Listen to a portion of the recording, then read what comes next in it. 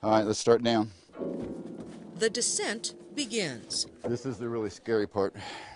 900 pounds worth $11,000 makes its way down into the cavern. This is a Mason & Hamlin Double B, which is about a 7-foot grand piano. We've taken piano just like this and put it on its keys to make it turn in a tight stairway. And here we are taking the piano past the Queen's watchdog, just to prove it's really in the cave. Stop right there for a second. It's even more fun going out. We are having a Simple Sounds concert here at Longhorn Caverns featuring jazz pianist Joseph Cordy.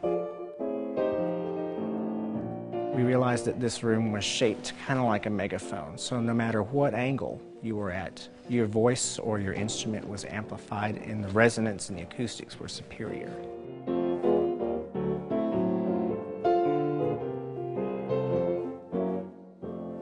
I've been playing since I was a little kid.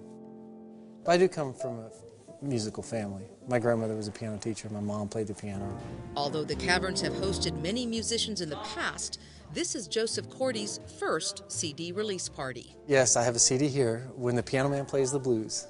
Everything on this CD is my original stuff. Does it make you nervous? No, I'm actually okay. I don't know, the cave, I don't know what it does. Something kind of quieting about it. I'd work for you, I'd slave for you. I'd be a beggar or a knave for you. If that isn't love, it will have to do till the real thing comes along. I'd like to thank Frank Baxter of Granger Pianos for actually putting this on. This is his idea of moving this down here.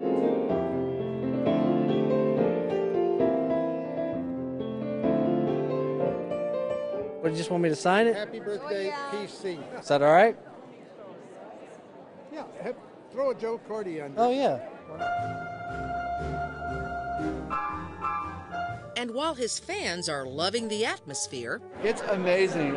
Who would have thought a grand piano in a cave? The acoustics are wonderful. It was just the most incredible unplugged experience that I could have, sitting in this million-year-old cave and listening to this wonderful jazz combo. Joe is still getting used to his celebrity. Oh, you want me to actually sign? Well, of course. It's going to be really famous one day. When the piano man plays the blues. For Texas Parks and Wildlife, this is Lydia Saldana.